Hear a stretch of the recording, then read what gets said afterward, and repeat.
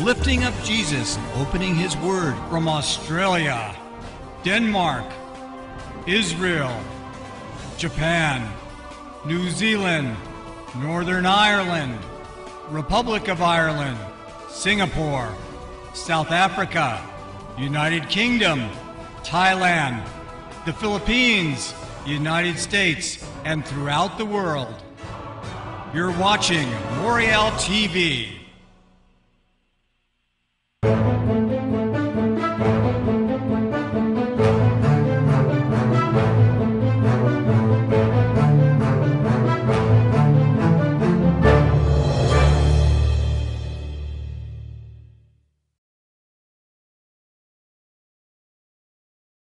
Letter, spirit, prophecy, something allegedly coming from Paul saying the day of the Lord has begun. Now they had learned the opposite from Paul. So Paul from Corinth writes to the Thessalonian believers. And I think what he's doing in chapter 2 is he's telling them you're not in the day of the Lord. Because if you were in the day of the Lord, you would see a sequence of events like the Antichrist in the temple, and the Antichrist's miracles, and the Antichrist being overthrown by Christ himself. And right in the midst of it, he says this in verse 3, "Let no one deceive you by any means, for that day shall not come." Now that's in italics, which means that's been sort of added and to kind of smooth over the translation, but it's referring back to what was called the day of the Lord in the prior verse. "Let no man deceive you by any means, for that day shall not come, except there come a falling away, and the man of sin be revealed, the son of perdition." And it's this interesting phrase here, you're not in the day of the Lord because there hasn't been a falling away. And it's the Greek noun apostasia. And your typical interpretation of that these days is this is just talking about a spiritual departure. You know, the spiritual departure of the world to follow the Antichrist in the tribulation period. That Greek word apostasia has been anglicized into our word apostasy. And so it'd be easy to kind of think of that in that way. That's what the Greek word says, and that's what the English word says, end of conversation. End of conversation. And most Bible translations today, we can get into this a little later, but they translate it as some kind of spiritual departure. So a rebellion, a revolt. Some use the word apostasy. But the fact of the matter is and that's the only view I knew for many, many years. But upon further study, there's a whole different view of this. That the noun apostasia could mean not a spiritual departure, but an actual physical departure, i.e. the rapture. Now, the reason this is so significant is it says the falling away shall come first. It's that Greek word proton. And if this indeed is talking about the rapture of the church, Paul is very clear that the rapture of the church occurs first. And that settles the long-standing debate, doesn't it, that we've had for the last several centuries on when does the rapture happen relative to the 7-year tribulation period. You know, as you well know, there's pre-tribulationalists, our view, mid-tribulationalists, post-tribulationalists, then you have pre-wrath rapturists. Then you have another view called partial rapture, and it's a lot of confusion as you get into that debate. But if Paul is actually saying there's going to be a physical departure first, in other words, before the man of sin comes and the tribulation and so forth, then it's sort of game, set, match. You know, there's no reason to debate this anymore. So that's why how you define apostasia here becomes a big deal. And many people use this as a proof text for the church going through the tribulation, which you and I don't believe. So we have then a major discussion underway here. How do you interpret this? And what we're talking about here is this letter from Paul, which acknowledges that there are forgeries circulating, apparently under Paul's name or some other authority, saying that, wait a minute, the day of the Lord has already begun, and the tribulation has already begun, and we're in it. And we then have to begin to behave a certain way, apparently. What would be your motivation for saying that the day of the Lord has already come and that you're in it? Would it be to gather followers unto yourself? In other words, you become a kind of a leader of a group of people, and you say, I'm the one that can sort of take you through the tribulation? I really don't know what the motivation of the proponents of the false doctrine are, but I know the angelic motivation. It's always to cause confusion, and it's to undermine what the apostles have said. And there's always an agenda by Satan to remove the Church of Jesus Christ from apostolic teaching, because once we cut that cord, we fall prey to anything. So Satan somehow is using these imperfect vessels, the proponents of this false teaching, to bring confusion. Okay, now, here's where it gets interesting. And your presentation on this is fascinating because you offer 10 distinct reasons why a particular term in the Bible is to be interpreted a certain way. Let no man deceive you by any means, verse 3, for that day shall not come except there come a falling away first, and the man of sin be revealed, the son of perdition. And this term falling away, translated from the Greek apostasia, is a fulcrum. It's a balancing point around which everything else sort of stands or falls. And you offer 10 reasons why that term falling away should be interpreted not as falling away, but as physical departure. It's talking about the physical departure of the church. Right. Hi, this is Tim from Moriel TV and Moriel Radio here live in England with James Jacob Prash. Jacob, Andy Woods brought up 10 points from 2 Thessalonians why he believes that the apostasy is the rapture. We would like you to respond and refute each point. We have already, in one instance, responded with a clip on Moriel TV to his bad Greek etymology concerning the terms apostasy, apostasia, and the underlying verbal form aphistiamai that does not even appear in the text. We'll mention it briefly again, but now he's concocted these supposed 10 arguments or 10 points to say that the rapture is what is meant by the apostasy, not the great falling away. Now, we would again preface this by pointing out that even among pre-trib people, even among pre-trib scholars, mainstream pre-tribulational scholars and theologians, those who subscribe to the pre-trib, even among them, this is not simply a minority view. It was a view that was virtually unheard of until relatively recently, when it was concocted by the likes of Mr. Wood, Thomas Ice, the late Tim LaHaye, and a few others. Wayne House now promotes it. It was never the view among most pre-tribulational people, let alone others. It is very much something that is newfangled in its popularity, if not in its origin. Let's begin by looking at his 10 points. His first case is that it can't be speaking of an apostasy in the sense of a great falling away, for the simple reason there have always been heresies. There has always been doctrinal apostasy. So therefore, this could not mean some specific apostasy, because there has always been apostasy. Without trying to be vitriolic or abusive, or taking an ad hominem response to what he's saying, frankly, this is absolutely ludicrous. It is silly to make such a proposition.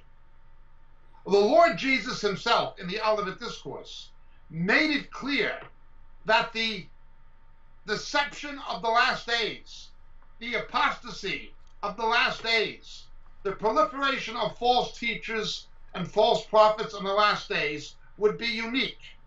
not simply in magnitude, but in its association with the advent of Antichrist. Not only that, but he himself admits that without grammatical necessity, the definite article appears in the Greek text, ho apostasia, to make it emphatic. Therefore, when you're saying the apostasy, you are singling it out, designating it as something unique. His own argument debases his claim that because there's always been apostasy, it can't be talking about apostasy in 2 Thessalonians chapter 2. It must be talking about the rapture. Well, let's see what Paul says concerning this very issue. In 1 Timothy chapter 4, Paul writes, but the Spirit, the Holy Spirit, explicitly says, in the latter times some will fall away. There's the word in Greek, apostatize.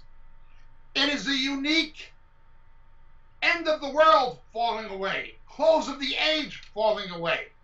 Paul says so, Jesus says so. It is different than the kinds of heresies and even ages of apostasy that have always taken place. It is something singularly unique. This is clear from the apostolic writings, it's clear from the teaching of Jesus, and it's even clear from the Greek text. It uses a definite article that is not required to make it emphatic, that it is something unique. This is absolutely preposterous, what he's saying. Again, most mainstream pre-tribulationists, including pre-tribulational scholars, seminary professors, academics, do not agree with him. It's silly. His second point. He tries to claim that Paul only warns about last days or latter days or close of the age apostasy later in his ministry. Specifically, again, 1 Timothy chapter 4. This is crazy. But let's begin at the beginning. Jesus certainly had already warned of last days, deception, apostasy, false teachers, false prophets, as we pointed out. Not only that, but the first book of the New Testament written was the epistle of James, written to Jewish believers. James clearly warns about the deception of riches in the last days. We would also note that the Antichrist will be a lover of money, according to the book of Daniel, and the character of the other son of perdition, Judas Iscariot. James was written before Paul wrote 1st or 2nd Thessalonians, or what may have been his first epistle, Galatians. James had already warned of it. The apostles were already warning of it. Peter would later warn of it. On what basis can he say that 2nd Thessalonians is not warning about an end times apostasy? No basis. He has no exegetical basis whatsoever. In fact, if we read the close of 1 Thessalonians, which had to be written probably less than a year earlier than 2 Thessalonians, we read the following caveat. Let's look at it. 1 Thessalonians chapter 5.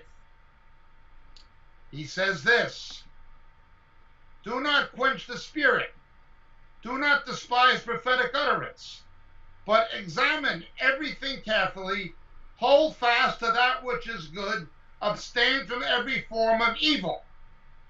Now may the God of peace himself sanctify you entirely, and may your spirit and soul and body be preserved complete, without blame, at the coming of the Lord Jesus Christ. He puts that in the context of the parousia, of the return of Jesus. In other words, in the last days, you would have a danger of cessationism. people like John MacArthur saying that the gifts of the Spirit ended with the apostles. Despise not prophetic utterance, quench not the Spirit. Test everything scripturally. Now that is a general truth for all Christians in all cultures at all times. But 1 Thessalonians closes placing those caveats, those warnings, specifically in an end times closing. Look at it again. Hold fast to that which is true. May the God of peace himself sanctify you entirely, and may your spirit and soul and body be preserved complete without blame at the coming of the Lord Jesus Christ. Now that means it has specific meaning to believers who will be here when the Lord comes, even though it applies to all believers for all times. The dead in Christ rise first, we meet them in the air, etc. The man doesn't know what he's talking about.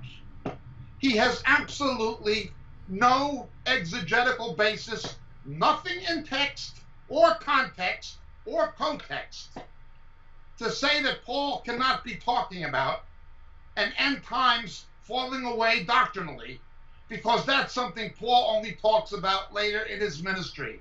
This is nonsense. It is absolute nonsense. Jesus had already spoke of it, James had already spoke of it, and Paul had already spoke of it before he wrote 2 Thessalonians. There is certainly no grammatical or historical grounds for a disconnect between 2 Thessalonians chapter 2 and 1 Timothy chapter 4. None. He makes this stuff up apparently. He invents it as he goes along. It's ridiculous.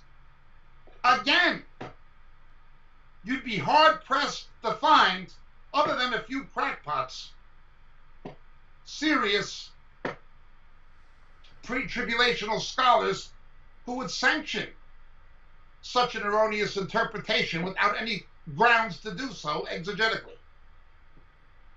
That is his second point. His third point we've already pointed out. The definite article of the apostasy.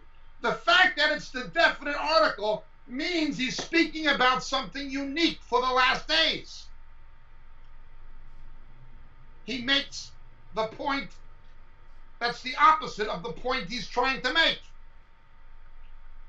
He appears too ignorant to realize it, but he's arguing against his own contention by pointing out the definite article. His fourth point is one we've already addressed. The verbal form aphastiamai, underlying apostasia, is not found in the text. It's not there. To say because the verbal form of the underlying Greek term can mean a spatial departure. It doesn't have to, but it can mean that.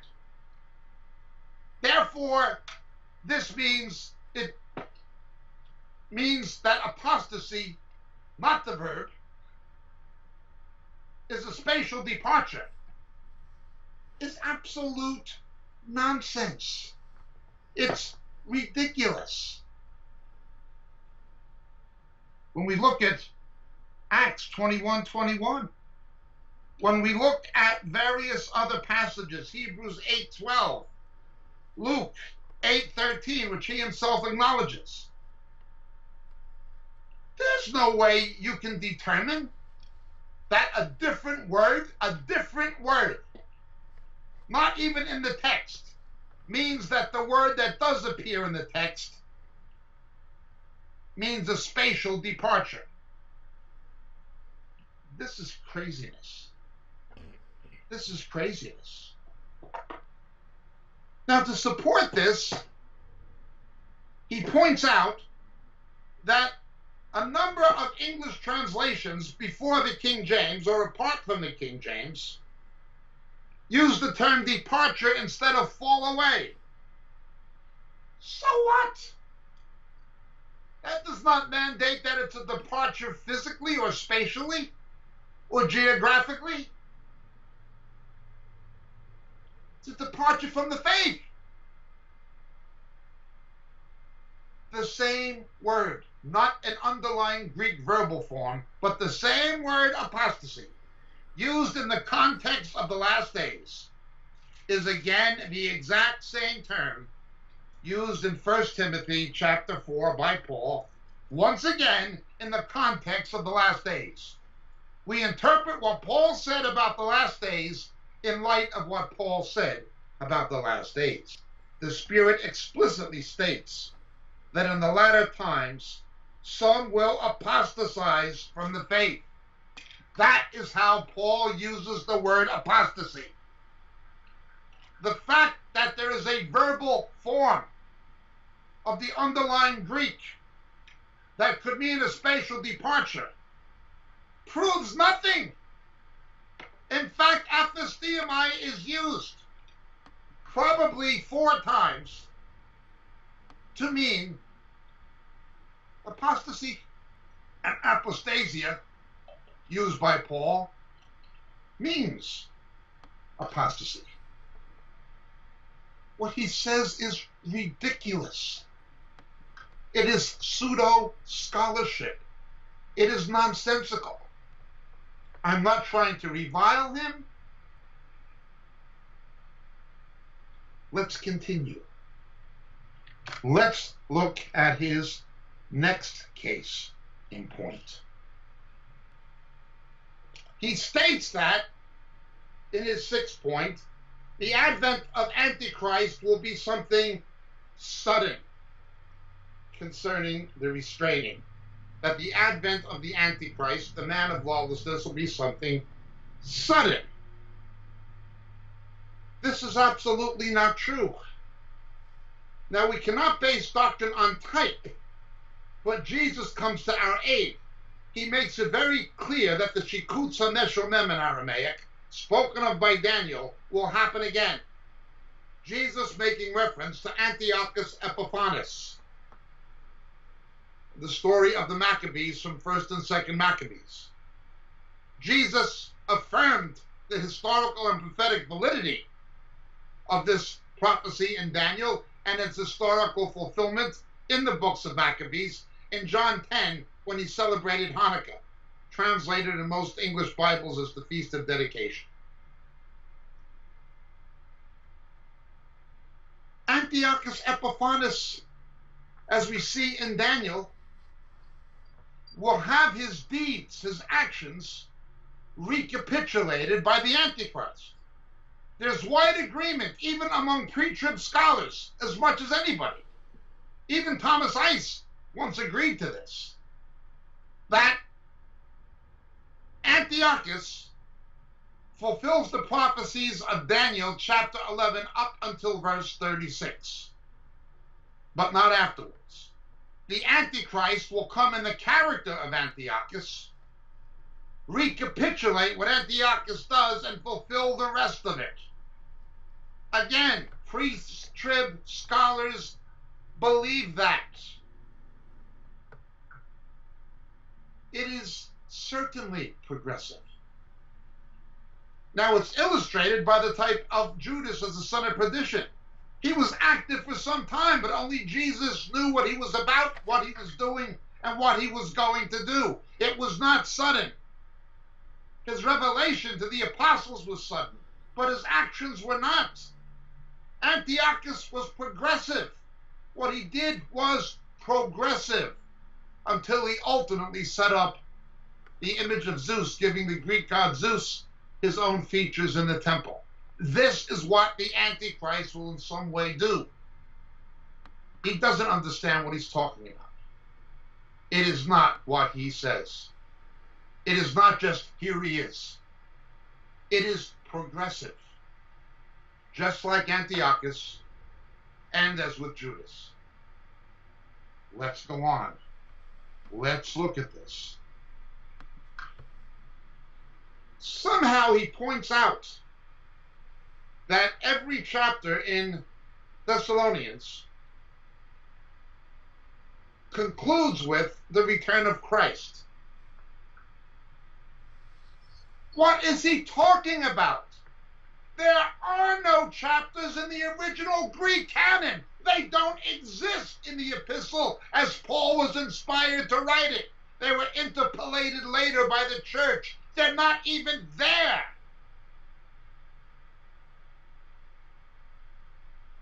The fact that they occur now at the end of chapter demarcations is irrelevant because there were no chapter demarcations when it was first written. He goes on to say that the immediate context favors a spatial departure as opposed to a deception. No, it doesn't. The context speaks of the Lord sending a delusion to make them believe what is false. As in Zechariah 11, the advent of Antichrist will in part be a judgment, just as it was with King Ahab's false prophets in the days of Micaiah. The Lord put a lying spirit in their mouth. People reject the true Messiah and embrace a false one. God gives them over to it. What he says is completely erroneous. No, the immediate context, the context supports. It is a deception that God allows. Yes, a work of Satan, but God allows it in judgment to those who reject the truth, to those who do not love a knowledge of the truth. The Lord gives them over to believe the deception. Israel and the Jews, at least the unbelievers among them, and most of them will be unbelievers, will make a covenant with death. You reject your true Messiah, Yeshua, Jesus, they're going to have a false one. If Jesus didn't come back, none of them would be saved. The immediate context supports apostasy, departing from the truth. Then he goes on saying, the Holy Spirit is the restrainer and will be taken so the Antichrist can be manifested. Although I am sure that our pre-wrath brethren have the timing and sequence of the rapture and resurrection correct, before Marvin Rosenthal wrote his book, before the term pre-wrath was coined, I and others, I was not the only one, and I was certainly not the first one. I always believed the rapture and resurrection were between the 6th and 7th seals. I've always believed that, long before pre-wrath or any of this. I always believed that the rapture could not happen until the faithful church knew who the Antichrist was and could prove it based on the number of the beast and his taking his place in the temple. I always believed that. I always said there was a distinction between tribulation, which comes from the devil, and wrath that comes from God. Different words in Greek and Hebrew. Haron, Yah, Betzorot. In Greek, different words again. Orge and Telipsis. Third word being perismos. They're different words that mean different things. I always said this. But while I share much common ground with our wrath brethren, and they're mostly right about most of what they say, I disagree with them about the restrainer being the Archangel Michael. I also believe the Holy Spirit is the restrainer. But that does not mean that the Holy Spirit is taken, therefore the church is raptured. That's not what it says in Greek. I will read the verse in English, then I will read it in Greek and go through the grammar word by word. 1 Thessalonians chapter 2, I'm reading that verse. He points out, the mystery of lawlessness is already at work. Only he who now restrains will do so until he is taken out of the way. Some have suggested this is the rapture. Here, Mr. Wood seems to be saying the same thing. The Holy Spirit being taken must be there. This is what it says in Greek. Energetai, tes enomias monon, ho katakon, arti hios, ek mizu genetai. Energerte, get the word energize, or energy, is indicative mood, present tense, middle voice, third person singular. It means is acting or is in operation at the present time. Tes is simply a genitive singular feminine, meaning of or of the. Anomias monon, that is the only one of lawlessness. The anomon, the man of lawlessness, the Antichrist. Okay. This is genitive singular feminine. Okay. An adverb that becomes a nominative singular masculine. Anomias monon, ho katakon. The verb participle, present active nominative singular masculine. The one holding down or detaining, or like holding down, making immobile, kind of. Okay. And it's already happening. It's a participle. Nominative singular masculine. Okay. Arti heos. That's just an adverb conjunctive, meaning it's doing it now. It's at the present time until something else. Ek, going out of. That's just a preposition. Mizo, from the midst of, as it were. That's a genitive case, and it is neuter, of the midst. Mizo, genetai. Subjunctive mood, however, it is a middle voice deponent, third person singular. The fact that it's subjunctive on its own would mean it implies the possibility of it not happening or an element of doubt that it will happen. However, there's deponency. It's a middle voice deponent. Now, a middle voice in Greek is a reflexive. It means the person doing the action is the recipient of the action. Okay? So what you have then is, although it's subjunctive mood, it is active in its translation or meaning. There's no future middle voice for this. There doesn't need to be one. In other words, although it's subjunctive, once this thing stops being held down, it's going to happen because it's a deponent. Now, I'm not a Greek expert, but my Greek is pretty good. I am told by people whose Greek is very good. Submit my Greek exegesis to any professor of Greek. He's not going to tell you I'm wrong in what I'm saying. There is nothing in the text grammatically, nothing in the vocabulary, nothing that says the Holy Spirit is going to be taken. All it really says is the one who restrains is going to stop restraining. Even John MacArthur admitted that in one of his teachings.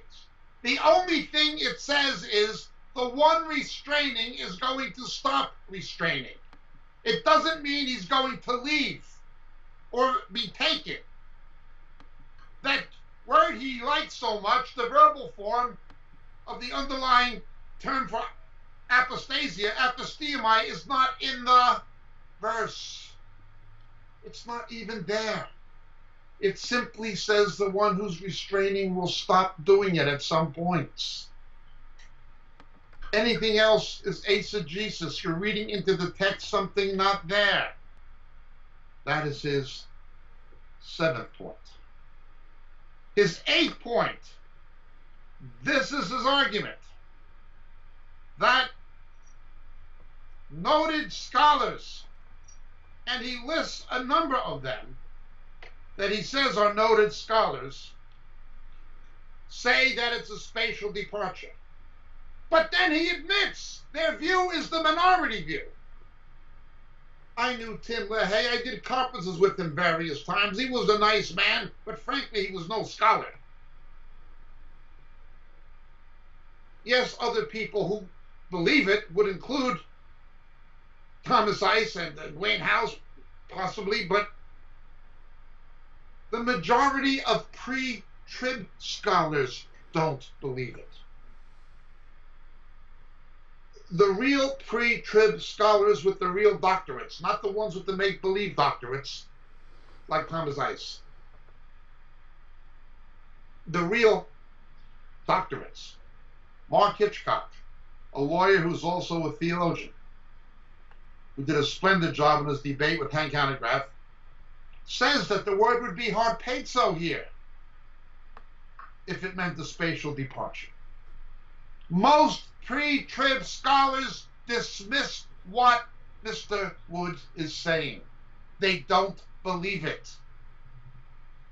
He cannot give you an impressive repertoire of academic theologians who believe it's a spatial departure, because most academic theologians don't, including the pre-trib ones. He goes on again to his early translations, pointing out that Jerome in the Vulgate uses the word decisio. So what? That means nothing.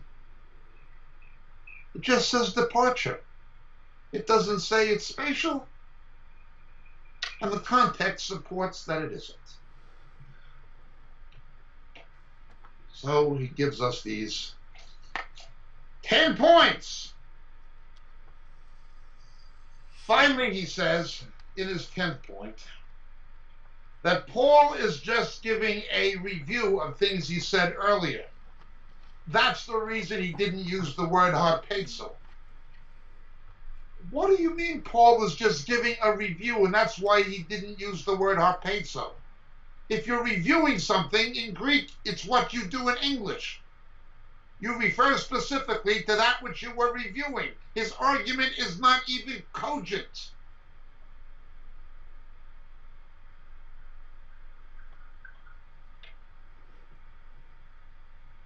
Ten abject points. 10 points of pure pseudo-scholarly folly. 10 points of make-believe exegesis. 10 points that most serious pre-trib scholars do not agree with. Never have and still don't. There's always been heresy. Yes, but there's a definite article here, and it refers exactly to what's in 1 Timothy 4:1. It's a specific apostasy, the one that Jesus talked about in the Olivet Discourse. That Paul only talked about apostasy in his later writings, that's nonsense. He has no basis to say that this is not about an end-time apostasy, other than he says so. 1 Thessalonians closes with it. James precedes 1st and 2nd Thessalonians in the date of its authorship and deals with it. Again, the definite article. It's there to be emphatic. It's talking about something specific. That was his 3rd point.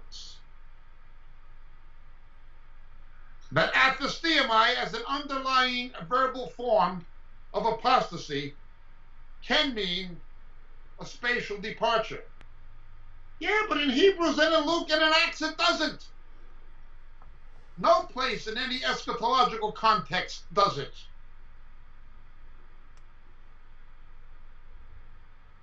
This becomes ludicrous. He seems to lose count in his presentation that all the chapters in Thessalonians close with reference to the return of Christ. There were no chapters in the original canon. 6, that is progressive. No, it's not progressive. Jesus made it clear it would be like the Shikutz HaMeshomem, spoken of by Daniel. Antiochus behaved progressively, as did Judas, the other son of perdition. He had no basis to say that it's not progressive, that it's spontaneous or sudden. None. 7, immediate context favors spatial departure. No, it doesn't. Immediate context favors falling away from the truth. The Lord will send a deluding influence upon them to make them believe what is false because they don't love the truth.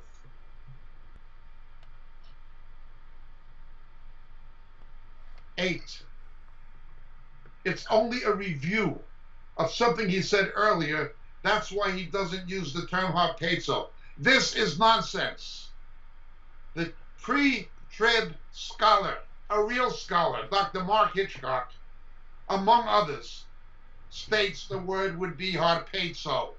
The nonsense of arguing that the only reason he doesn't refer to harpazo in his review as harpazo is because it's a review, that's silly. It's not even logically coherent. 9 early translations say it's a departure. So what? It doesn't mean it's a spatial departure. A departure from the truth.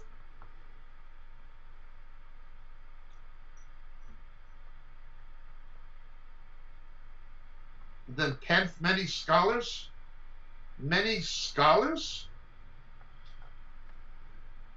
say it is. And then he admits most scholars, including most pre-trib scholars, say it isn't.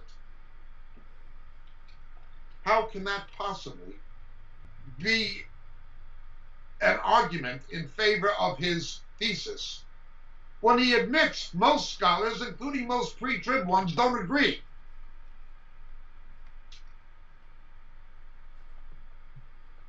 The Bible college or seminary where he teaches is not accredited.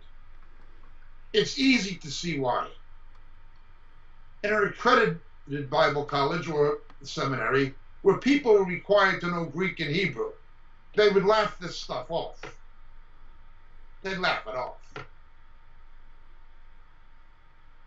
Pre-trib people, pre-trib institutions, they would laugh this off. Now I'm trying not to revile, trying not to mock, trying not to ridicule. But it's difficult not to. This is completely and utterly absurd. Not only wrong, it's absurd. I'm told that Mr. Wood, by profession, is not a theologian, but a lawyer, even though he did go to, I think, Dallas Seminary or some seminary. He seems like a lawyer with a weak case, trying to convince a jury of laymen about something that expert testimony would easily refute. He's using hollow argumentation, abject presentations that do not have a logical anchorage, things that are exegetically unsupportable, that are linguistically nonsensical. Yet this is his case. Mr. Wood, if you want to debate me from the Greek text before independent witnesses, before graduates of your alumnus, I'll be there. Sir, this is pseudo-academic. It is not scholarly argumentation. It is completely abject. 10 points, 10 points of folly. My name is James Jacob Prash. Moriel Ministries. Thank you so much for listening. God bless.